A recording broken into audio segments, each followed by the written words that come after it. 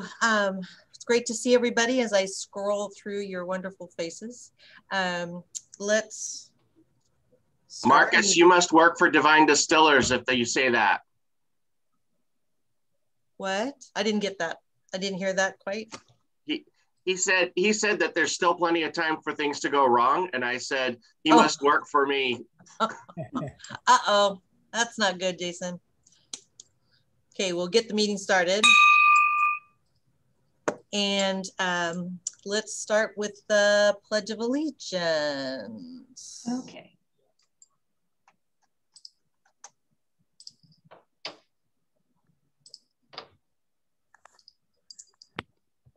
All right.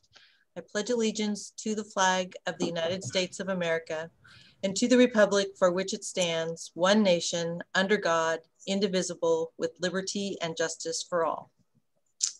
Thank you, Jessica. Mm-hmm. All right. And again, if you have a guest like Mark Hunter has, if you want to drop it in the chat so we make sure and call on you, or if you're a visiting Rotarian or you have an announcement that you want to make, if you pop that in the chat. Thanks, Renee. So I make sure that we don't miss you. So with that, if saw your note, Chuck. Rabbi Eli, are you with us? I am here, yes. Okay. Looking forward to your invocation and inspirational words. Okay, today I'm sharing something from my tradition. And so I need to make the disclaimer, since all these are supposed to be ecumenical. I'm not telling you what to think. I'm just sharing something with you because I think it's a universal teaching. So forgive me if it's not, okay? So during this time of year, we go through a whole, Jews go through a whole self-reflective process. And it happens that this week, the thing that we're thinking about is bonding, about connection with other people. So on this particular day, we're looking at the quality of compassion within the quality of bonding. So compassion within the quality of bonding.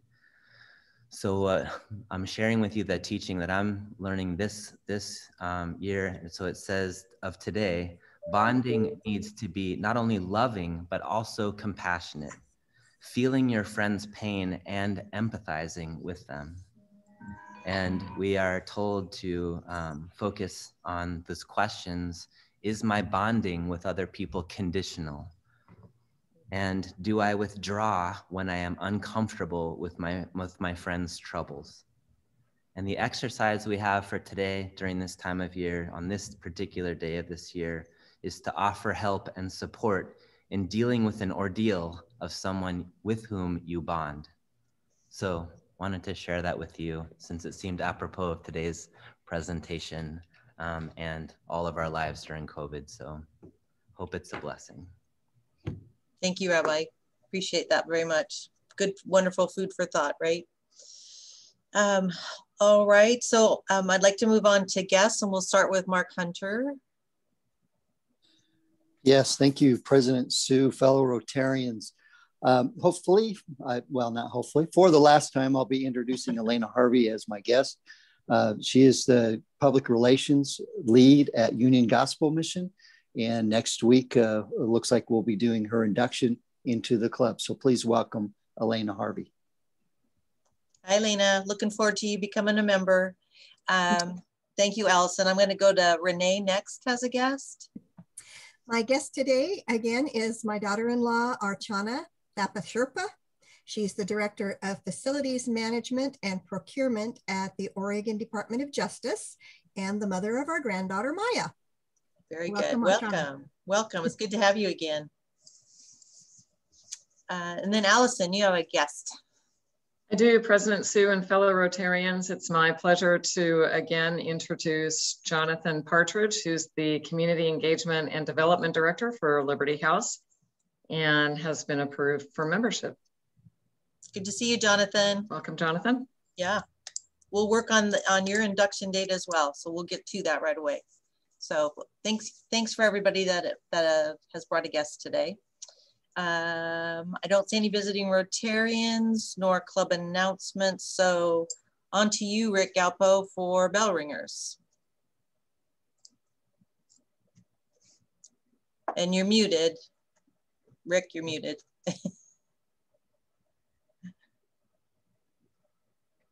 All right, I'm going to share screen.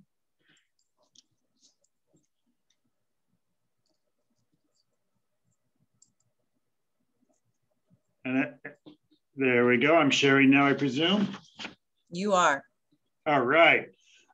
We are bell ringers. Our first bell ringer is for Elise Bauman is ringing the bell. It is Matching May at Salem Harvest. For the entire month, your donation to help feed hungry families by harvesting fresh fruits and vegetables will be matched up to $10,000, doubling your impact within the community. This means your $50 donation will harvest 624 pounds of fresh food in May. Donate $100 and well over half ton of healthy food will be provided to families feeding thousands of people in our community. 2 dedicated Salem Harvest supporters and Rotary Club Salem members, Larry Connick and Dewey Witten, have generously pledged the majority of these matching funds. Don't let their generosity be lost. Make your donation today at salemharvest.org or reach out to Elise for more information. Ring the bell. That's exciting, Elise. All right. On to bell number 2, we have Warren and Linda Bednars are ringing the bell for their daughter, Stephanie. She's been working for the last month as office manager and executive assistant for a Salem startup called Trinata.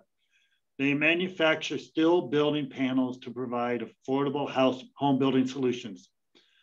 Stephanie is organizing a hiring fair. Stephanie is organizing a hiring fair for the company on Saturday, May 22nd, 10 a.m. to 1 p.m. They are seeking production technicians and apprentices. Anybody interested, call Stephanie, 888-414-4150. We are proud of Stephanie and the new innovative company, Trinata. Ring the bell for Stephanie Bednars and Trinata. All right, one more.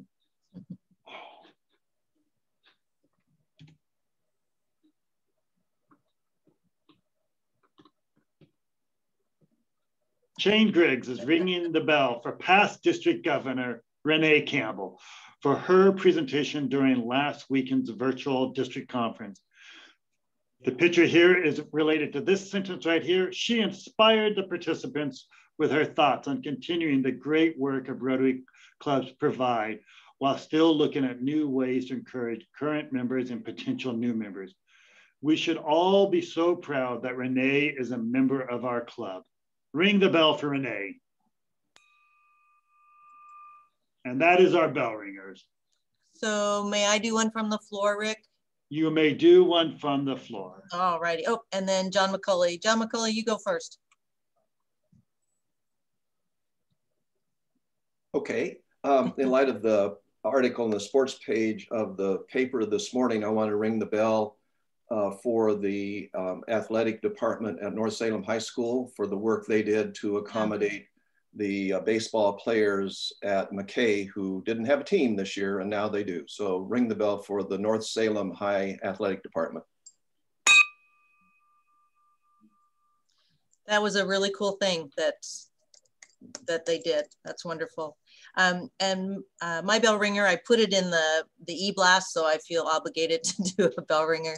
But my husband Gene and I just celebrated our 39th wedding anniversary over the weekend. So our kids are very proud of us, as are our parents. So yeah, just keep plugging along, right? Were you a child bride? Yes, indeed I was. I graduated college when I was 18. Yeah, no. So it's all good. So it was a fun celebration. So thank you for that. Allison has a bell ringer. Very good. Go ahead, Allison.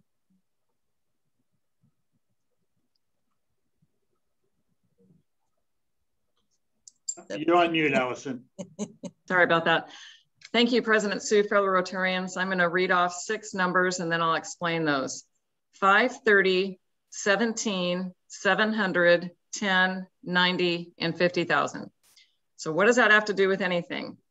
We are nearing the end of our Liberty House Spring Mega Raffle, and 530 is for 5:30 tomorrow night. If you click on a link that'll be on the Liberty House website, you can join our live stream. We're going to be drawing one of the 15 grand prizes and over 200 other prizes. And so it'll be really exciting. We're going to do those grand prize drawings beginning at 5:30, and you do not have to have bought a ticket. But in case you want to buy a ticket, you still can go to the Liberty House website. Jonathan, I might ask you to put that link in the chat. And really exciting. I mean, trips and really cool stuff. So why do we need your support? 17 is the next number I read. Last year in our clinic, even with the shutdown and schools closed and everything, we saw 17% more children in our clinic for concerns of abuse or neglect. That's almost 700 children. We saw 10% more children in our therapy program. And our total impact in the year 2020 is we served over 1,200 children in our community and also some of their caregivers in therapy. And it is just amazing. We are really trying hard to be the very best resource we can, and we need all the help we can get. 50,000 is the number of a matching grant. We have had a very generous donor say that they will match dollar for dollar every donation that we receive, also from tomorrow night and also throughout the next month, for up to $50,000. So we really encourage you to join us and donate, and that will make it possible for us to reach our goal and serve children in our community. And I see that Jonathan has just put the link in our chat room. So thank you very much for all of your support for Liberty House and children in our community. Thank you, Allison. Then Jason has a bell ringer. I just find it funny that I go right after Allison, because I was going to bring up the Liberty House auction and that was going to be my bell ringer. So it will still be my bell ringer, but I just think it's really funny because she did a lot better job than I would have ever done of bringing it up. So that's my bell ringer. Okay, very good. Thank you for reinforcing Allison's bell ringer then, right? I don't see any more. Okay. Alrighty. Thank you, Rick, and thank you everybody for your bell ringer. Thank you all. Okay. We are up to program time. So I'm going to hand it off to Chain, President-elect Chain. That was a hard word, wasn't it, for me? Yeah. So off to you, Chain. Thank you, President Sue. It's my pleasure to chair today's program, and I've been looking forward to hearing from this presenter, who I am pretty sure has the world record for the number of speaking engagements. I counted off of her information, over 100 appearances in front of Rotary clubs across the country. That's just the Rotary clubs, and she has had many more contacts than that. But before I get to Shari, I'd like to introduce my virtual head table. My first guest is Tricia Frizzell, who is the Program Director for Home Youth Services, which is part of the Mid-Willamette Valley Community Action. But you probably know Tricia more for her fabulous bell ringing skills and her baby goats, which I just love. So thank you, Tricia, for agreeing to be at the table. My next guest at the table is Chi Nguyen, who is currently the Interim Deputy CEO of the Oregon Food Bank and the Salem Area Mass Transit District's Board Treasurer. She is one of the many of the Rotarians who I've missed seeing at our live meetings because we don't have them. And I'm so excited that you're here today, Chi, to join the table. Thank you. So moving on to our program, Shari Storm has been a member of the Rotary Club of Emerald City since 2006. She spent 16 years as an executive at a credit union, and she's now the CEO of a consulting company called Category 6. Her book, Motherhood is the New MBA, Using Your Parenting Skills to Be a Better Boss, so intriguing, was published by St. Martin's Press. With almost 20,000 copies sold, it has been translated and published in China, and was purchased for publication in Brazil. She speaks around the country on a variety of topics, and you can also see her TEDx talks on her website, ShariStorm.com. Shari grew up in sunny Kennewick and now lives in Edmonds, Washington with her movie-making husband. That just sounds glamorous right there. Her 3 teenage daughters and a dog named Cedar. So please join me in welcoming Shari Storm. Thank you. Can everyone hear me? Yes, good. Okay. So thank you for having me today. I'm going to set my timer so that I don't go over. I have about 23 minutes. Yes. Thank you for having me today. A little bit more about me. I had been an executive for many years before I had children. I now have 3, Rebecca, Lexi, and Joe. And I found once I had children, I was actually better at my job. I was a better problem solver. I was more creative. I had more empathy. I had more patience. I had more perspective. I found to be being a working mom to be something that was actually good for my career, which was the opposite of everything I had told would be the case up until that point. And so I got sort of caught up in this idea that being a working parent can make you better at your job. So caught up, in fact, that I thought, maybe I will write a book. Have any of you ever done that? I'm going to look at the gallery here. You find a new passion and you think, maybe I'll write a book or start a blog or a podcast. I'm not seeing any vigorous head nodding. You know, that's what I like about Oregonians. You're sensible folk. No, I'm just kidding. If you want to write a book, you should do it. You should do it. So this idea kicked around in my head for about 2 years until one day I was at work and I had suspected that a coworker had done something. And so I asked her about it. And as she began to answer me, I looked at her and I thought, wait a minute. I know that. Oh, I know that look. That is the look my 2-year-old gives me when I ask her, Rebecca, did you just put your sneaker in the toilet? And she looks at me and says, no, it must have been daddy. It's the look she's giving when she's lying to me, right? So it occurred to me at that moment that human nature is human nature. Whether we're 2 or we're 92, we're pretty much hardwired the same way. When you're a parent, you deal with human nature up close, unfiltered, 24 hours a day, 7 days a week. I thought, aha, that's the idea for my book right there. Being a parent can make you a better boss. So I pitched the idea and I pitched the idea and I pitched the idea. And finally, a publishing house got back to me and they said, well, we like the idea, but what we're really in the market for this year is an advice book. To which I said, oh my God, guess what? I love to give advice. As a matter of fact, next to my opinion, this is my favorite thing to give other people. So I signed a deal with St. Martin's Press. And when my book first came out, it got a lot of publicity. And the reason it got a lot of publicity is this. In our country, in our culture, the way that we think about, the way that we talk about, the way that we teach business really revolves around 2 metaphors. And those metaphors are battle or sports. And these metaphors are problematic. Now, I'm going to step back and I'm going to say this loud and clear, and it's important that you hear it. I'm not disparaging the military. There is a lot to be learned from the military, and I will never dispute that. And I'm not saying that there's not a lot of good that comes from organized sports, because I truly believe there is. But what I am saying is, if you view your business like a battlefield, you run the risk of leaving out some very important components like compassion, nurturing environments, mutually beneficial outcomes. More importantly to me, though, is if we continue to think about, teach, and talk about business in terms of sports, we neglect women's role in sports and our relationship to sports. Most women don't have the same relationship to sports that most men do. Now, when I do this in person, I always have one woman who raises her hand and tells me emphatically, I voluntarily pay for 159 channels of ESPN, and I religiously watch everything from golf to full contact MMA body boxing.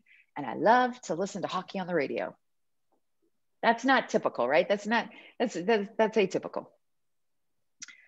But more importantly to me is that we're not leaders on the national stage when it comes to sports in our country. We have fantastic, hardworking, talented female athletes. They don't garner the same fame or fortune as their male counterparts. So what I am saying is there is room for a third metaphor, and that metaphor is family. Now, because when you talk about business in terms of family, now you're talking about a metaphor that's compassionate, nurturing, and has women in very visible leadership roles. That was a very long preamble to get to this story, because this is a story I actually want to tell you. When my book first came out, And I started getting a lot of press. I loved being a celebrity. I did. I loved it. But my mom, she was totally nonplussed. I would call my mom up and I would say, Mom, guess what? I'm going to be on Martha Stewart this week and I'm on the cover of the Metro News New York. And she'd say, uh-huh. I call my mom. I said, Mom, I'm in Time magazine this week and Redbook magazine. And she'd say, uh-huh. Finally, one day my phone rang and it was my mother's voice. She said, you're in the Costco Connection? Apparently I'd arrived. So I'm a professional public speaker. This is what I do for a living. This is how I make my money.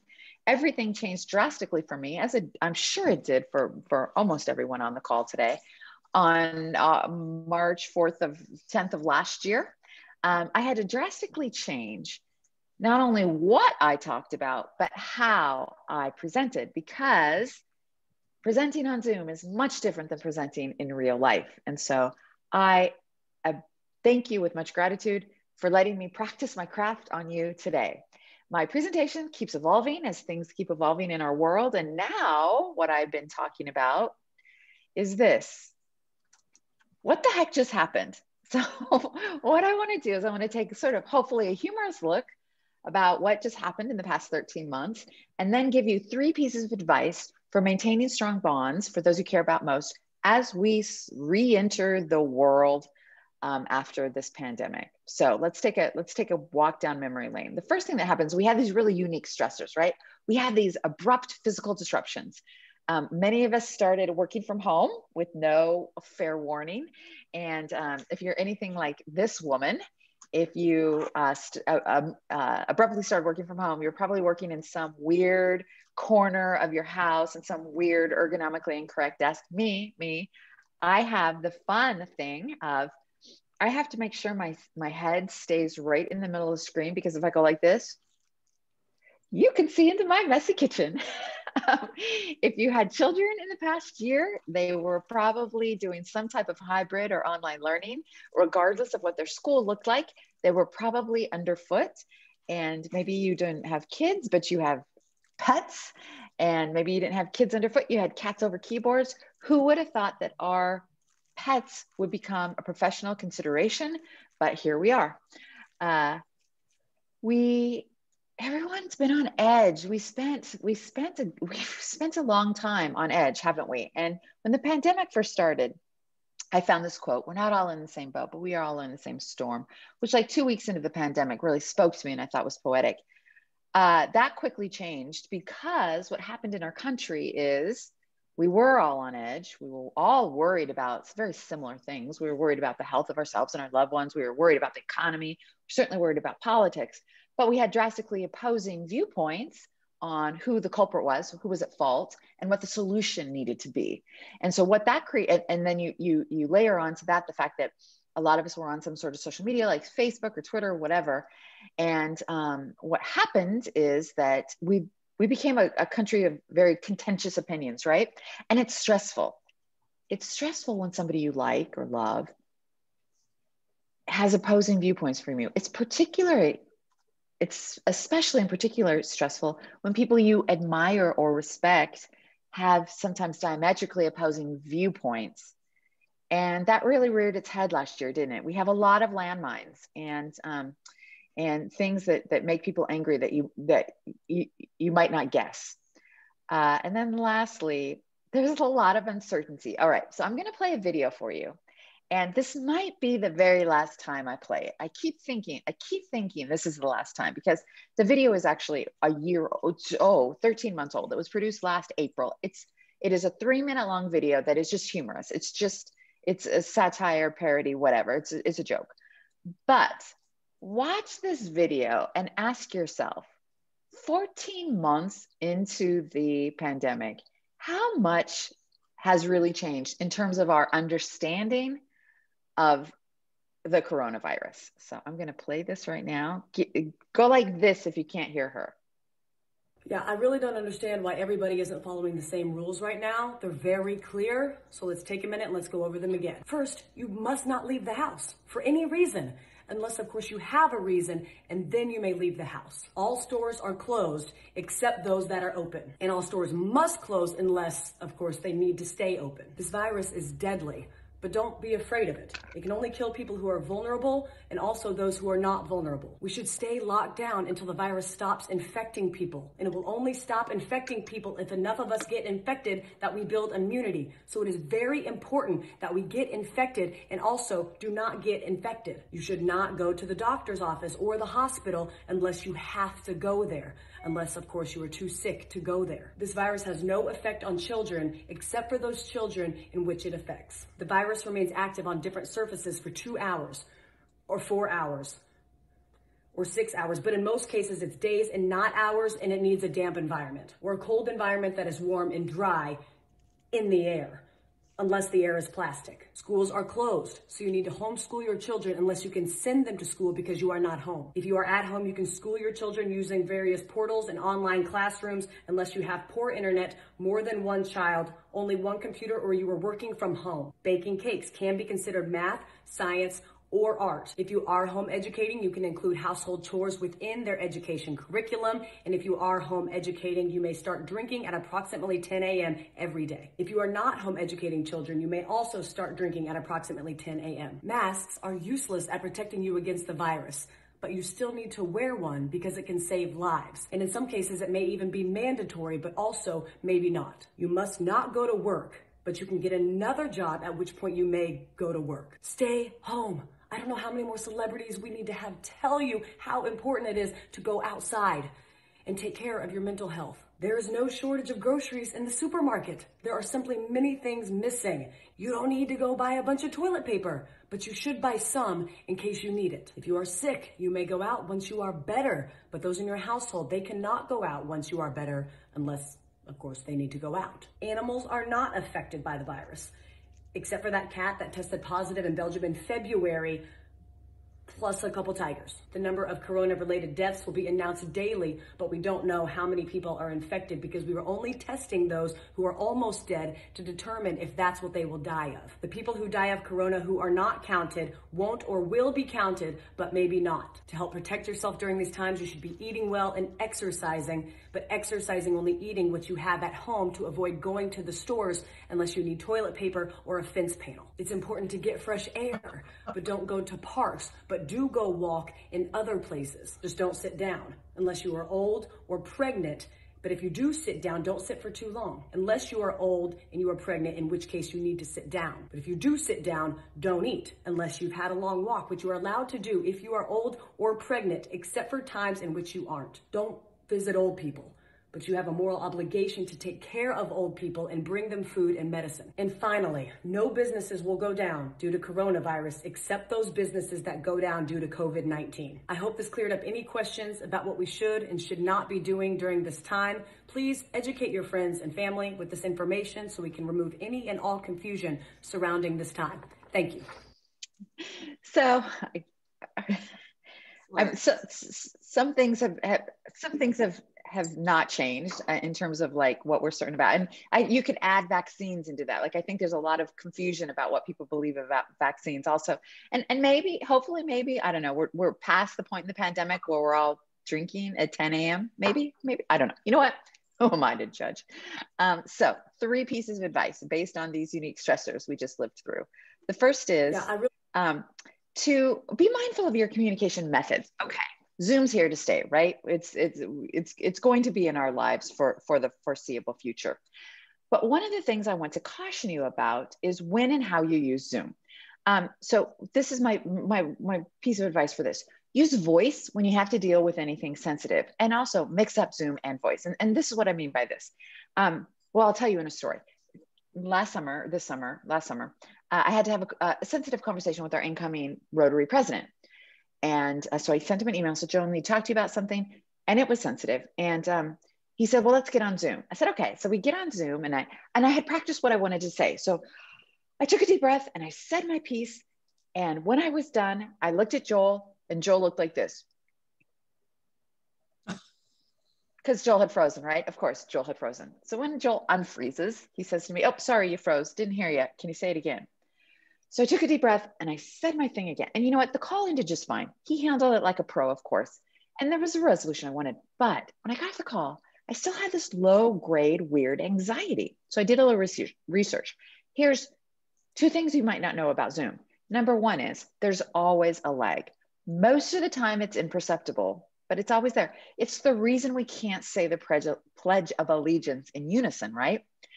Number 2, you can't make eye contact. If you feel like I'm looking you in the eyes right now, it's because I've trained myself to stare at a little green dot on the top of my screen. This is me looking you in the eye, right? So the combination of the lag, the lack of eye contact, makes your amygdala, the instinctual part of your brain, give you little tiny stressors that say, this person might not be trustworthy. So I'm getting a weird read on this person we're talking to right now, right? Also, God never intended us to be able to see ourselves when we talk to other people, to be able to see yourself while you're talking. That's sensory overload, and Zoom fatigue is a real thing. So if you have anything sensitive, pick up the good old fashioned telephone and do it over the telephone. Also, if you work in an environment that is a Zoom online conference, every meeting has to be camera to camera, break it up, break the day up, and move some conversations to the telephone. It will really help your mental health. Secondly, understand how the brain works under pressure. So most people, when they deal with long-term chronic stress, 3 things happen to us. Number 1 is we become less smart. We forget things. We're just not as smart. Number 2, our executive function diminishes. We're not at the top of our game. We don't carry ourselves as well. And number 3, our emotional intelligence, how we interact with other people, that also is damaged. So you have less patience, or you have less empathy, or you have a shorter fuse, those types of things. When you're dealing with other people, give them space and grace to forget things. Give them space and grace to say stupid stuff. That's going to happen, right? But also remember, you are also going through this. And so you should build a few tactics for yourself. And one of the best pieces of advice somebody ever gave me was, have a phrase you use when you don't want to say anything at all. Because if you're anything like me, someone says something that annoys me or takes me off guard or in any way puts me off kilter, the first words out of my mouth are never my best response, nor my final response. First words out of my mouth are usually my stupidest response, right? And so a long time ago, I developed my go-to phrase. And my go-to phrase is actually sound. And the sound is this. Huh. Let's all try that together on the count of 3. Ready? 1, 2, 3. Huh. Huh. That is the signal that I make to my brain to tell my mouth to just stay shut for a moment. So your best employee walks into your office, sits down in front of you and says, I just learned that so-and-so makes more money than I do. And if I don't get a raise, I am quitting. Huh. I value you and I want to approach this properly. May I have a few hours to gather my thoughts, gather some data, gather some intel so that you and I can sit down and have a conversation that's beneficial to both of us. You rarely can go wrong if the first words out of your mouth are something along the lines of, I value you and I want to approach this properly. Last thing, celebrate. We need to be celebrating. We need to be starting new rituals. Every phase of our lives, we need to be starting new rituals. So I love studying how companies and clubs and groups celebrate, because what you celebrate, how you celebrate it can be such a team builder. It solidifies who you are as a club or a culture, right? I'm going to give you an example of, what do I have left? I have 4 minutes left. I'm going to give you an example of 2 companies that I think do a really good job of what they celebrate and how they celebrate it.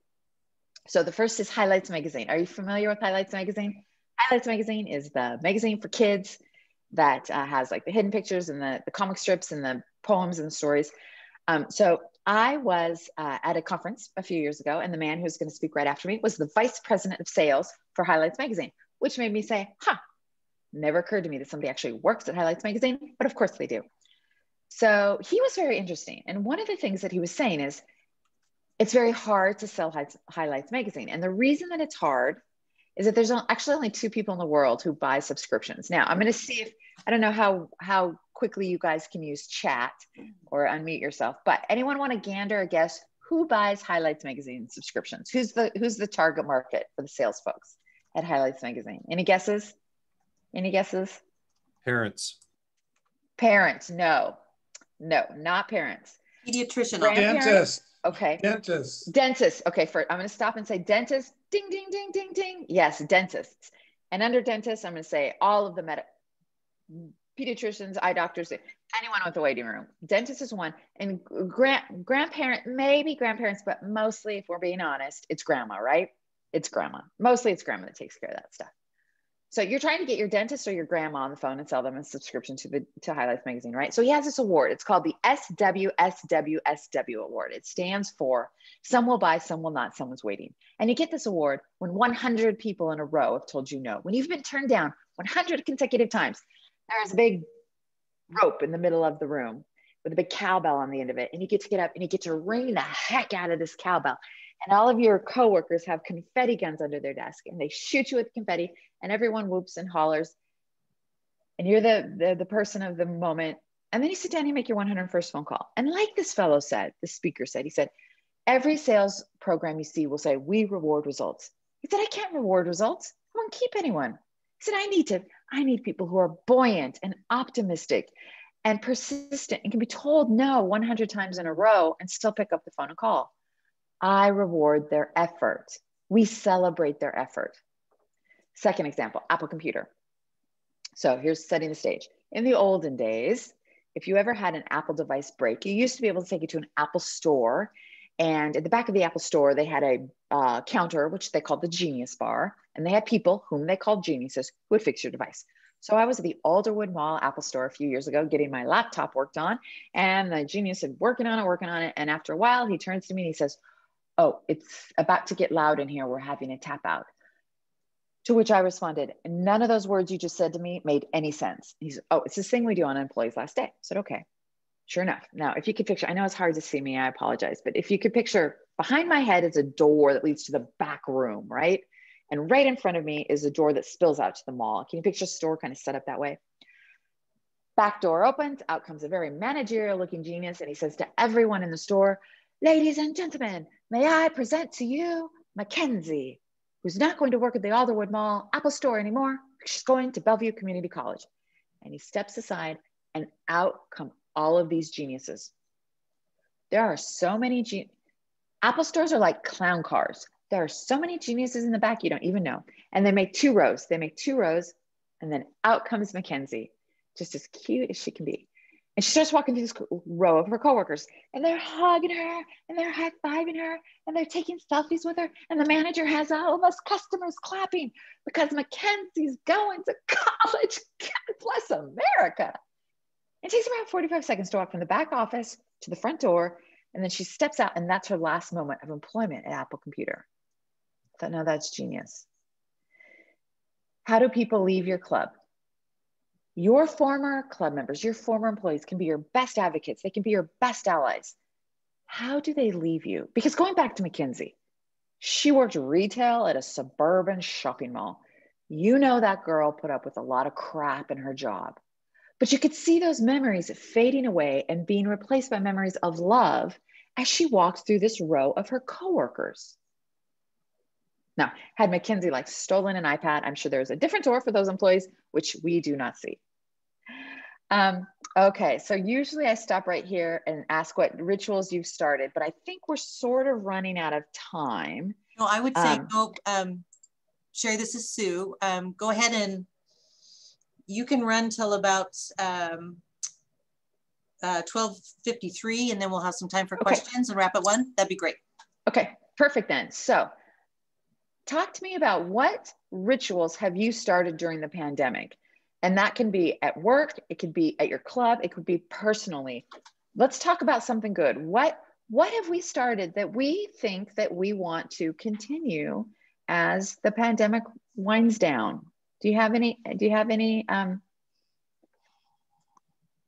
daily walks? Yes, daily walks with the family. This picture right here that you see, that's actually where I walk every day. That's near my house. Anything else?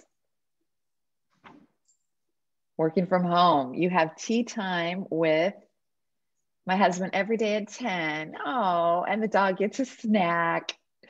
Yes, that is, you know, that's quality of life stuff right there. Anyone else? Weekly lunch with grandchildren who are remote learning. Okay, yeah, I'm sure your children appreciate you taking that on.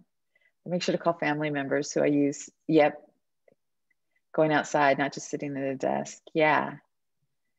Yeah, I mean, one of the things that the pandemic did is it like made us certainly focus on our mental health in ways that we sort of just took for granted before. Oh my gosh, pork loin sandwich during Rotary and a drink makes me hungry and thirsty. Anything else? Okay, so now I'm the thing, masks and healthcare will be here to stay. Yeah, you know, I hope, you know, there's several things I hope stick around, but one thing that I hope sticks around is if you are not feeling well, you wear a mask. Like that seems like sort of like you know, if you are sick, why don't you wear a mask or stay home? Okay, yes, awesome. I love it. Okay, so now what I'm going to do is I'm actually going to read to you just a page from my book. And I like reading this, the chapter's called There's No Such Thing as a Family Secret. And I like reading it to Rotarians because it's very four-way test-ish in its sentiment. And the chapter's called There's No Such Thing as a Family Secret. And it's really about the way that you treat people will always see the light of day. And the chapter is a cautionary tale, you know, don't be a jerk at work is basically what it is, because, you know, you treat your employees shabby, they're going to treat your customers. You treat your club members poorly, they're not going to represent you well in the community, right? That goes without saying. But you know what the pandemic really highlighted for me that I never really thought of is the opposite is true. And I know I'm preaching to the choir when I say this, but it is like our Rotary clubs were built for this pandemic, wasn't it? I mean, our true colors really came through at the very beginning of the pandemic. Almost every Rotary club had all the pieces in place to really mobilize and become very quickly pillars of strength in our communities. You know, we had the connections, we had the means, we had the initiative, we had the motivation to really help out. And, you know, like listening to what you're doing just within your club is really amazing. Okay, I'll stop because you guys all know this. All right, there's no such thing as a family secret. So when I was a few months pregnant with Johanna, who's my third child, I had to pick up 3 of my vendors from the airport. They were going to spend a week working at my credit union. So we decided to have dinner on their first night in Seattle. As luck would have it, my childcare fell through at the very last minute. My husband was working on a movie, so I had to take my 2 young daughters to dinner with me. As 3-year-old Rebecca warmed up to the 3 men, she began to chat. You know what? She asked them. One time, Daddy ate all of Mommy's cookies that she keeps in her car for when she gets hungry. He took her car to ski patrol and he ate all the cookies. And when he got home, Mommy said, don't eat all the cookies. You just eat 1 cookie and then you stop. And one time I throwed up in the car in a bowl and Daddy couldn't go to the football game because I throwed up. But one time Mommy threw up in the sink. She threw up in the sink because she has a baby in her tummy and it makes her a little sick sometimes. I didn't want my vendors knowing that I once barfed in my own sink. Gross. But I really didn't want them to know that I keep a stash of cookies in my car for whenever I get hungry. But I really didn't want anyone to know that I once yelled at my poor husband because he ate the car stash cookies. But if you're a parent of a child who's old enough to speak, you know that everything, but everything is always fair game for the telling. So when my book first came out, Rebecca was 6 years old and I had a stack of them on the kitchen table and I was making dinner and she came in and she pulled one off. She saw her name, so of course she started reading. Suddenly she slammed the book shut. She said, seriously, Mom? You told the whole world I threw up in the car? And I looked at her and I had the dreadful, overwhelming realization. My business book, my MBA book, is written at a 1st grade reading level. When this is all over, I'm going to ask every employer that I ever interview with, tell me how you treated your employees during the pandemic. I think this sentiment is also true for Rotarians. I think a lot of people are looking at us right now and understanding what we're really made of. So that is my presentation.